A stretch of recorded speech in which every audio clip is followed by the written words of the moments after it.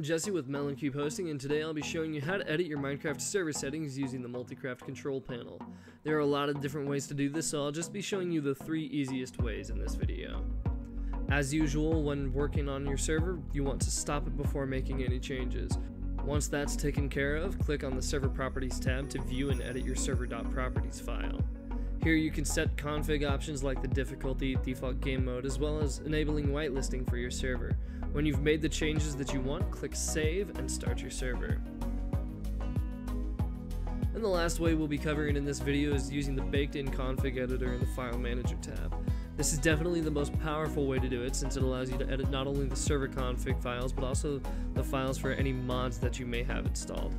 You can do this by going into the File Manager tab, finding the file that you want to edit, and clicking on the Edit button in the right-hand side of your screen. After you've made the changes in your text editor, hit Save and Close, go to the Home tab, and start your server. And that's the 2 easiest ways to edit your server settings and config files using the Multicraft control panel.